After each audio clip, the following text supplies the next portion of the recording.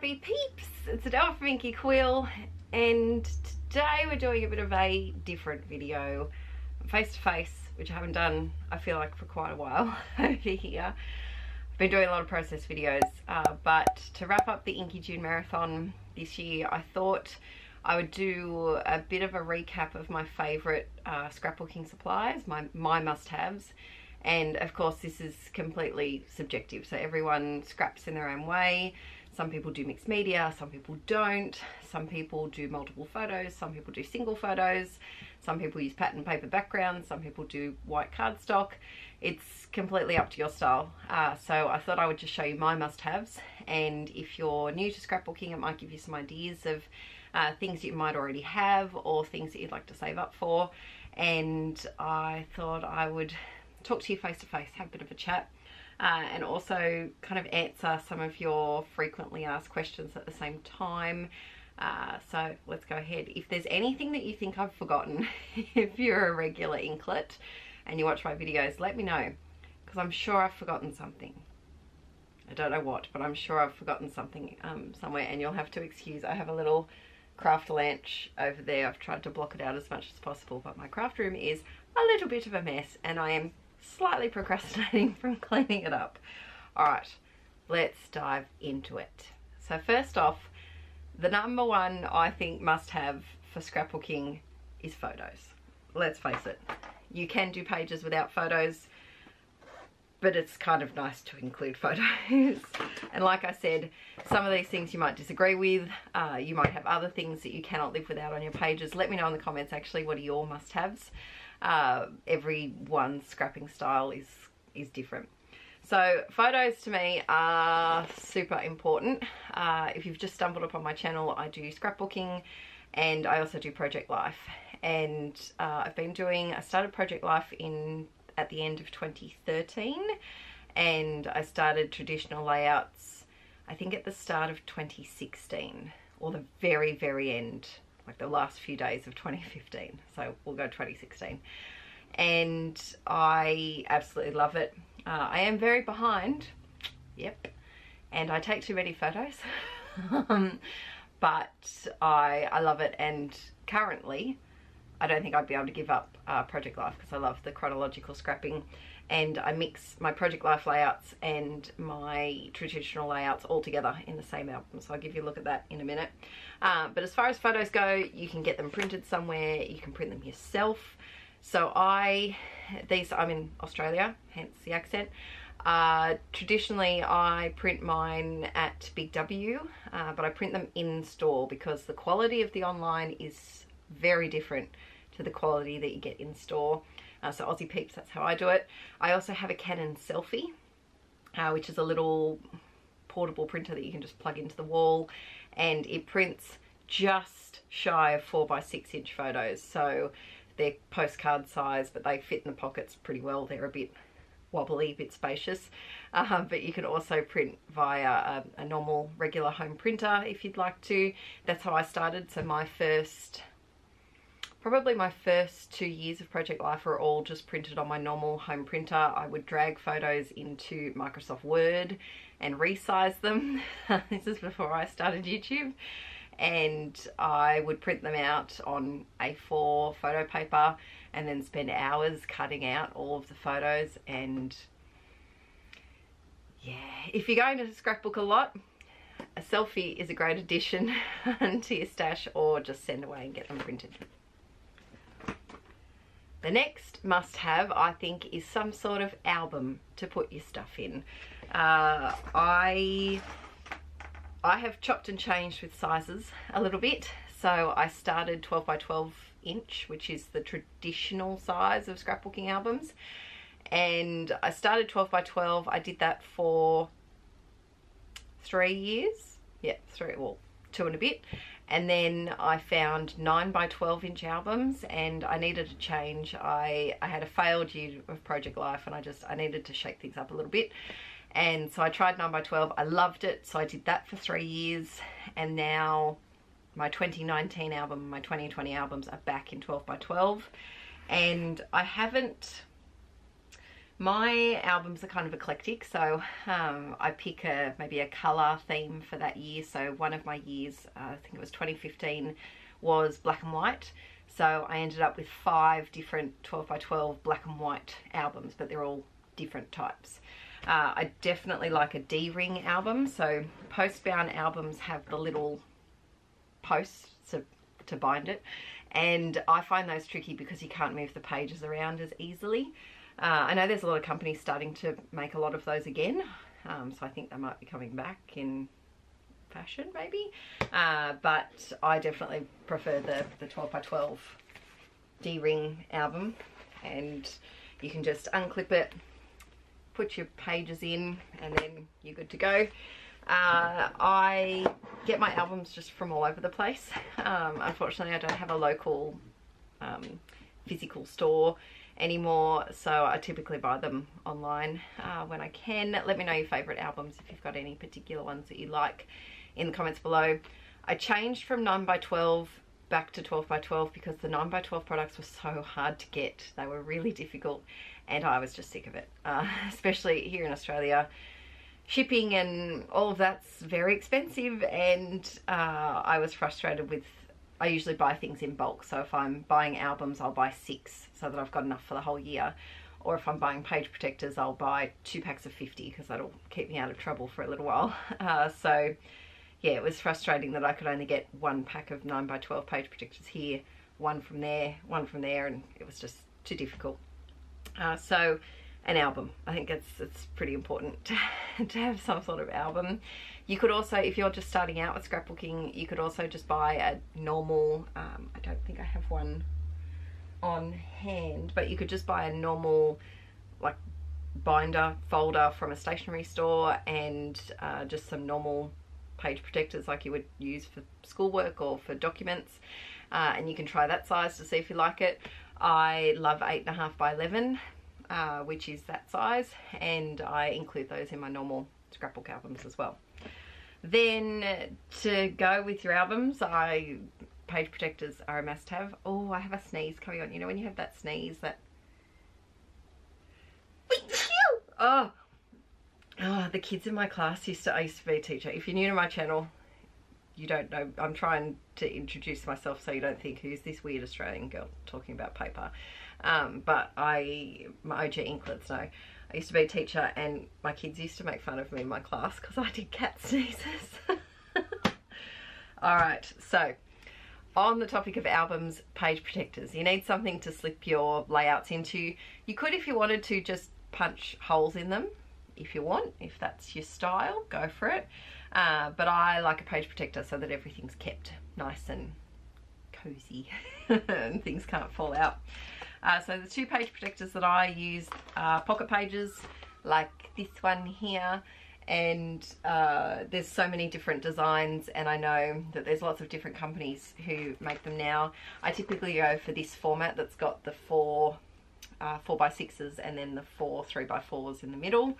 You can do all different page protect configurations if you want to. I had a couple of years where I did all different ones, and then I've had years where I've used all of the same ones. So it's completely up to you and your style. And then the other type of page protector that I use is just a big one for the big layouts. Very technical, a big one.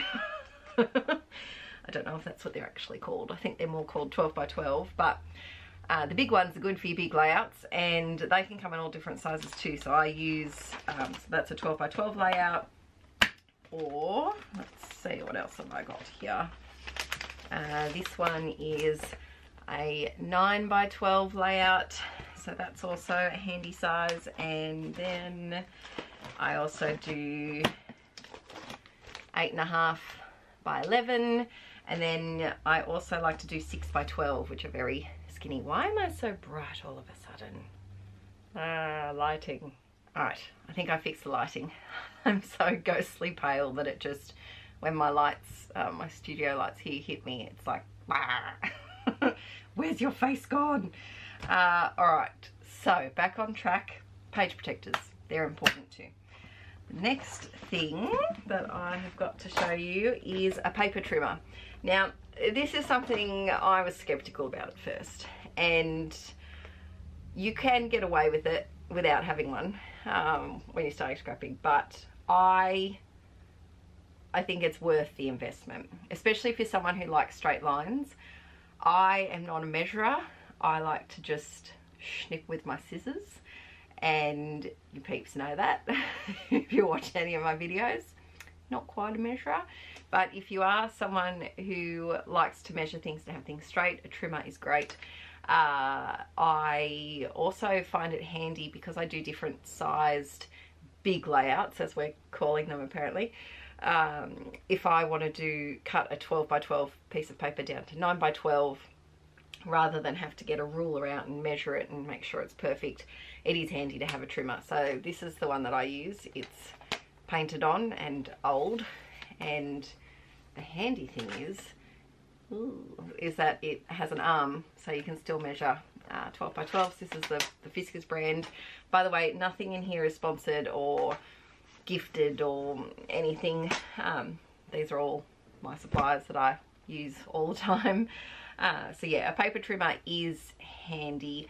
I don't think you need to start off by getting like a giant guillotine type thing, but you can pick up paper trimmers for reasonably cheap. The other thing that is vital, absolutely vital, is scissors. You need a nice pair of scissors.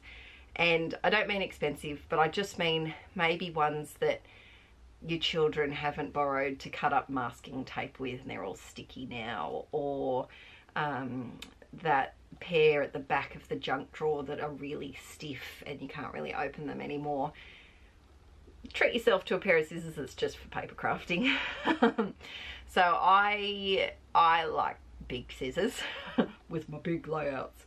And if you're new to this video, there's tangents. So this is a channel of, I should not do that with the scissors, but this is the channel of tangents. So we go on some adventures off topic, and I'm not completely serious all of the time. So welcome to the Inkie squirrel tangent thinking. Big scissors. Okay, so these are my favorites.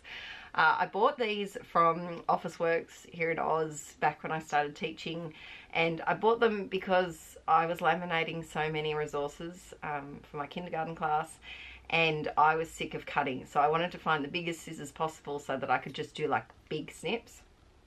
And these ones are great.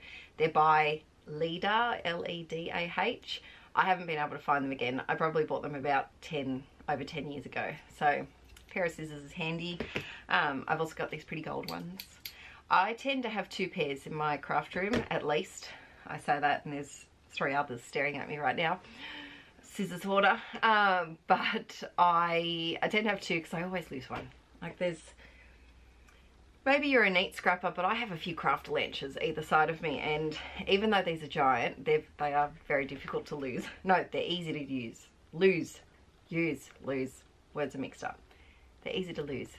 So have a spare pair, and make sure it's a pair that the rest of your family don't steal or take away from you.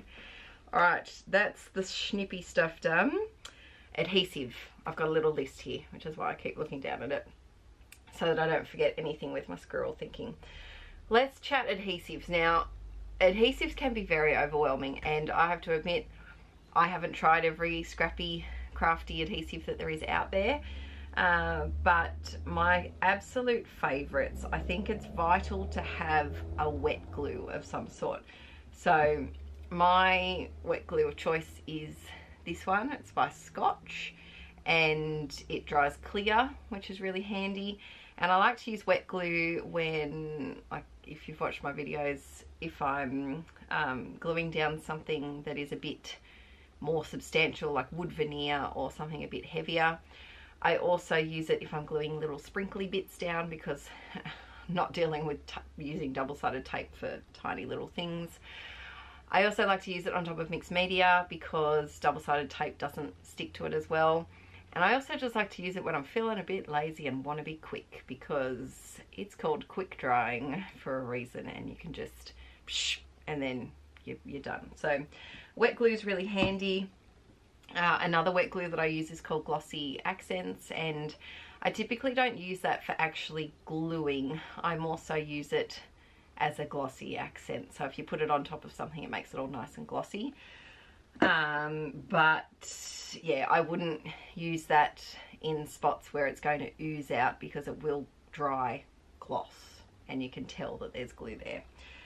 Other adhesives that I like, where did I put? Oh, here we go. Double-sided tape. So I use double-sided tape a lot. Aussie Peeps, I get mine at Spotlight and it's cheap. I use a lot of adhesive, and if you watch my videos, you guys know this. I live in damp rental properties, and the weather here in Australia fluctuates so high. We can have, you know, we can wake up and have a 3-degree day at the start of the day, very, very cold. And then in summer we have 45-degree days in Celsius. So because of the properties that I live in, dampness is sometimes an issue, and my first albums have had things fall off because I didn't use enough adhesive. So I go a little bit over the top with adhesive now, but that's okay. You guys have learnt to deal with that.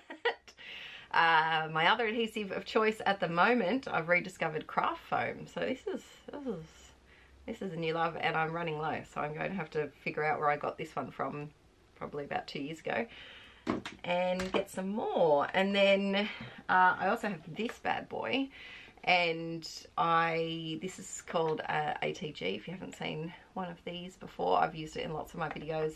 I'm often fighting with it just because I buy knockoff tape for it, because the real tape's a bit expensive, and sometimes the knockoff tape doesn't like me, doesn't like the humidity in Australia, and also I just sometimes load it wrong. So this is fun, but I don't think you need it to get started with scrapbooking. It is something more than if you've been doing it for a while and you want to give it a go, but it can be fiddly, and some people really hate them, some people really love them. I love them when it's behaving. And then my other favorite adhesive, I'm putting this in the adhesive category. This is called a tiny attacher, which is essentially a mini stapler, and I love this thing. It's just fun to use. But it's also really handy for attaching little embellishments and vellum. It's really handy for vellum because you can see the adhesive underneath it otherwise, and you can get the same effect with a normal stapler. It's just that it has a bit of a longer mouthpiece. What do you call that part of the stapler? I don't know, but it's handy. You don't need it to start off with, but it's a handy must-have. I kind of go in binges where I remember that I've got it and I staple all the things, and then I forget about it for several months. Then I'm kind of doing the tools first. This is a long rambly video. I hope you got this on in the background and just relaxing or getting something done while you're watching this, because this is a chatty McChat video. The other thing that I think is vital for scrapbooking is a pen.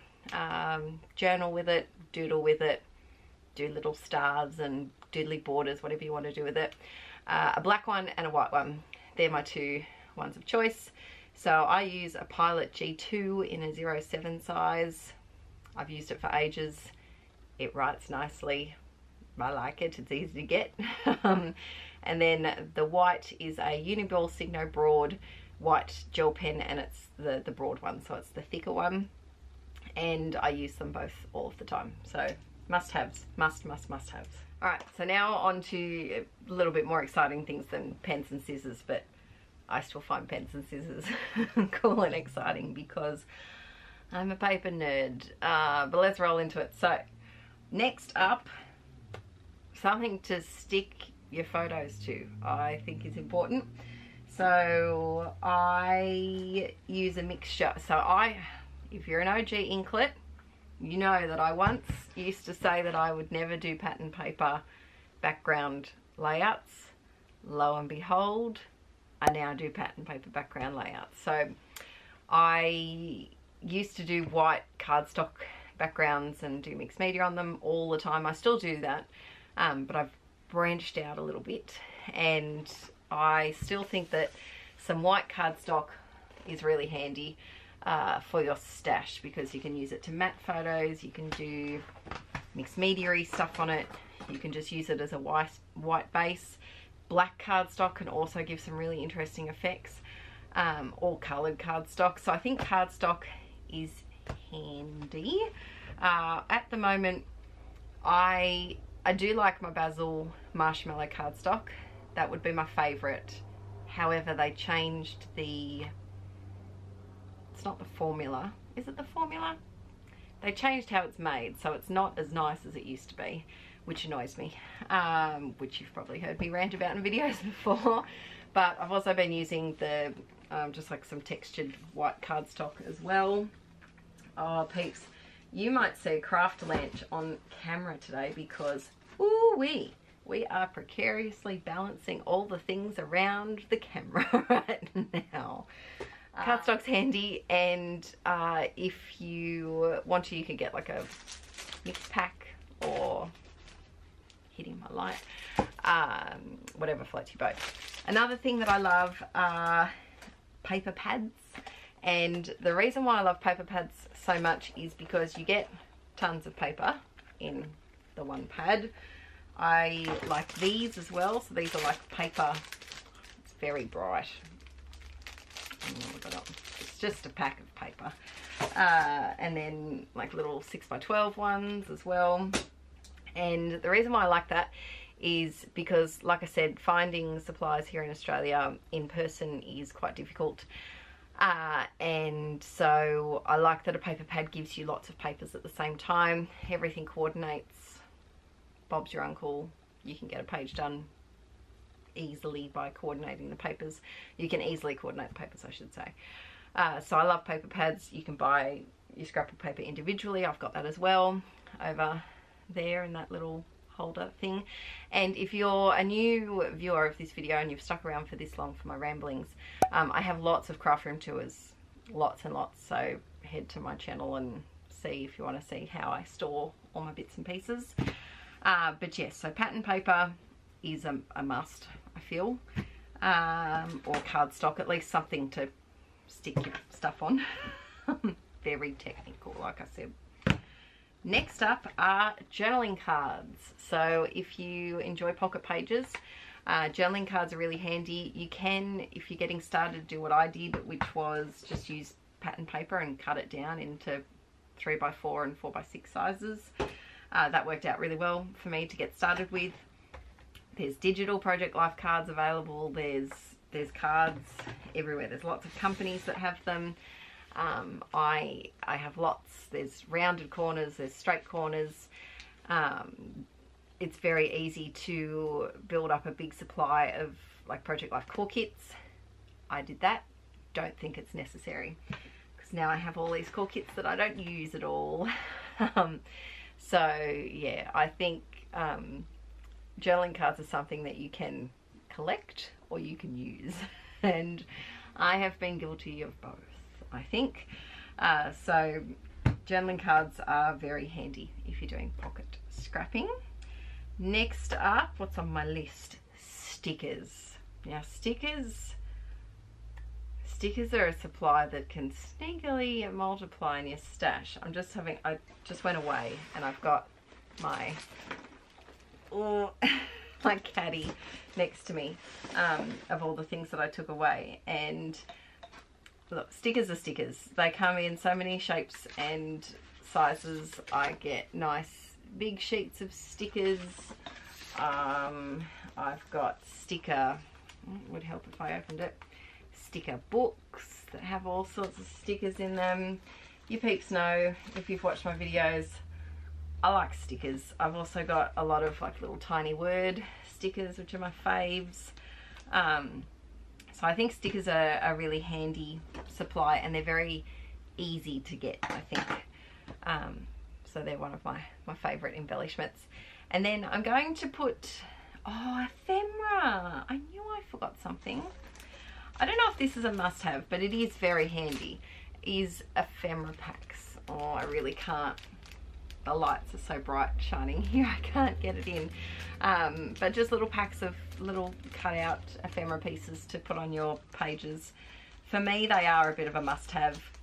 I must say I have a love-hate relationship with them, in that I love them when I find the right piece, but I hate trawling through them and I hate organising them. But I'm working on a new organisation to hopefully make it a bit easier for me. But yeah, ephemera's handy. And then my other must-have, without a doubt, I'm going to put in the category of dimensional embellishments. So that could be, for me, that includes puffy stickers, it includes wood veneer, it includes enamel dots and shapes, anything that has 3D-ness. And I really like to include that on my page to give it a bit of a pop and make it a bit interesting than having everything flat. But if you like everything flat, that's okay too. Like I said at the start, it's all personal preference and what you like. This is a very rambly video, I'm sorry peeps.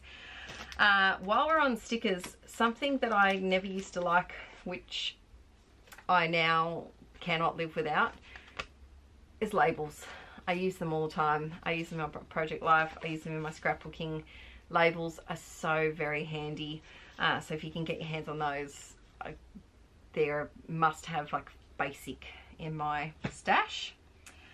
Then what else have we got? Extra textures. Now this can be a bit of a controversial one because I scrapbook for the process, and people rarely look at my actual albums. I can probably count on one hand the time that people have looked at my actual albums in my home. If I go to a scrap retreat, it's different. But yeah, my family don't look through them. I know the kids will one day, but really I scrap for the process and for me to look back at the stuff. And so I am not overly concerned with the acid-free thing, which I know a lot of people are, and that's completely fine. But for me it's about the creative process, and one day I hope to make my pages digital and tag the people in them so that they can find whatever pages they want and print their own photo book or whatever they want to do. So I like to use tissue paper in my layouts, you guys know that. I use a lot of white tissue paper just to give it a bit of texture. I think that's what that meant. I'm not quite sure what that meant, but yeah, a bit of something different rather than everything being flat. And I am pretty sure this isn't acid free, so if that's a priority for you, avoid this. But I love texture. I love things like, this is like wrapping paper. I sometimes use things like that. Painted papers. I had a whole stash. Where have my painted papers gone? Okay, see if we can avoid the craft lamp. I love using painted papers behind my photos like I would a piece of pattern paper. I love using those extra textures in my crafting. And while we're on that topic, craft foam. So this is not going to be able to do too much with this, but there's a little bit left, and this is just kids cheap craft foam. I like to bump up photos with it. I love to bump up embellishments with it, so that's one of my personal must-haves. Then as we continue, there's only a few more things left, so don't worry peeps, I won't keep you here all day. But punches are something that I find enticing, but once I buy the punch, I'm not always sure how to use it.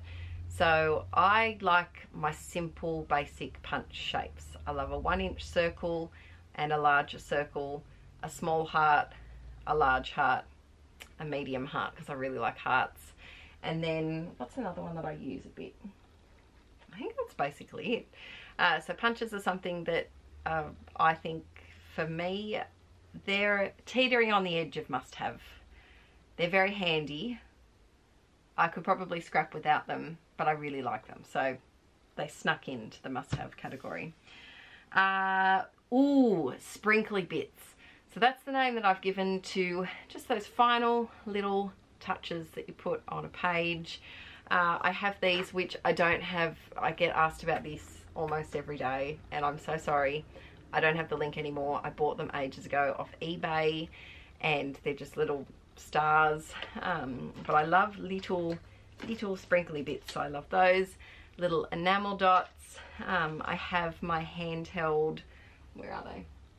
I don't know where they are, but I have little handheld Fiskars punches that I use with my gold glitter cardstock, and I do little hearts and little stars. Just any sort of little bits to finish off a page. Then, something that we haven't talked about yet is alphabets. So you don't need to put a title on every page, of course. You guys do what you want to do. I like to have a title on every page. I don't know why. I think maybe just when I started scrapbooking, that's what I saw people doing, and then I just fell in a habit, and that's what I like now. But I use all sorts of, let's see, what ones have I got sitting around me? I love to use alphabets for my titles. I love to use these thickers. Thickers are a brand, well, they're by American Crafts, and they're easy to get here in Australia. So I typically like to use thickers, and they're expensive, but they're very nice. And I also like to have little alphabets too. I don't have any nearby, but I like to have a mix of larger fonts and smaller fonts, but you don't necessarily need them. This is just my must-haves. Then Heidi Shine. If you've watched me for ages, you know I love my Heidi Shine. Sadly, this is discontinued now, which is very, very unfortunate, and I'm sorry to those who have been hunting for it and not being able to get it, which seems to happen a lot when I find things. Like I found my perfect white paint pen, discontinued. Found my gold Heidi Shine, discontinued. I found a pen. There was a pen ages ago that I loved, discontinued. So I love using gold Heidi Shine to add splatters, but something that I've also been using is the Liquitex acrylic ink in gold. I don't have it here. I think it's still packed in my tote behind me, but it is acrylic ink, so it's a little bit thicker than Heidi Shine. Oh, by the way, the proper name, if you're new to this video, it's Heidi Swap Color Shine, but I accidentally called it a Heidi Shine in a video maybe 4 or 5 years ago, and the name's just stuck. And you can't use it without singing. That's a must-have as well when you shake it up. But yeah, so if you can't find gold Heidi Shine, I know there's a few other companies that have been doing golds that people have been liking. I've been using the Liquitex acrylic ink as well, which I like too. What else have we got? Now, there's a couple of things which I haven't included as my personal must-haves, but they might be your must-haves. Things like stamps. You guys know, especially if you watched, I think it was the last Grab 5, I talked about stamps and how I feel about them. I get a bit nervous, so stamps and ink, that might be your must-have. Washi tape is another one. I have a whole drawer of washi tape, and I love using it, but I can avoid use, like I don't have to use it. So, but you might love washi tape, that's cool. Cut files are another thing that I enjoy using, but I'm not going to put them in the must-have because I cannot use them as well. What else? Tags. Tags are handy. These ones are a bit giant, but little tags are very handy. Have I forgotten anything, peeps? Now, I know you're probably thinking I haven't gone into any of the mixed media. So I like to do mixed media on my pages. If you watch my videos, you know that. Would you like a separate video on mixed media scrapbooking? Because I feel like there's a bit too much to include in this already long and rambly video. So let me know if you would like a separate video, and I can show examples of when I've used different types of mixed media and the effects that it gives on that page. Let me know if you'd be interested in that, because there's a long list for that. So I think that's it. Check my list. I think that's it. So thanks for joining me today, peeps. The Inkie June Marathon is coming to an end. I think this is the final June video for Inkie Quill. Let me check my calendar. Yes, so today should be the 29th. I'm pre-recording, of course, because the videos come out at 7 AM my time. So thank you so much for joining in this Inkie June Marathon. I haven't been as much on Instagram. Anna's social media-y the last couple of months, just dealing with postnatal depression and all that fun stuff. But I'm feeling a lot better, and I just want to thank you all so much for supporting me over here on YouTube, and for those who are able to support me on Patreon. It really means a lot. Without those patrons, I would have had to have stopped Inkie Quill YouTube full stop, because I would have had to have gone back to work full time with 2 kiddos, and it's actually, I wouldn't have been able to have Violet yet if it wasn't for my Patreon support. So thank you to everyone who was able to watch my videos on YouTube, and if you've been with me for a short amount of time, for the last, what, I haven't got a watch on, but it's just habit, isn't it? If you've been with me only for half an hour of my rambles, or if you've been with me for 5-6 years, no matter how long you've been watching my videos, thank you very much. I honestly can't tell you how much it means to me. I'm a pretty introverted person, don't have a lot of friends that I see regularly, and so I feel like this is a great way for us to connect, and I feel like I have friends around the globe. So have a lovely day. I will be on Let's Get Inkie tomorrow for the final video. I might actually do this one as a premiere, perhaps. Yeah, so maybe I can chat with you at the same time as this video is going on. But yeah, thanks for joining, thanks for watching. Make sure you give this video a thumbs up if you enjoyed it. If you've got any extra questions, pop them in the comments and I'll do my best to answer them. If you see a question that I haven't answered that you know the answer to, it might be where I get something, or where do I use this thing or that thing, answer it for that person so that we can help each other out. And I'll see you tomorrow for the last video of the Inkie June Marathon over on my second channel, Let's Get Inkie. Alright guys, have a great week. Yes, it's a Monday today. A Monday. Ugh, the best day of the week. Alright guys, I'm rambling now. I've got to go. Bye!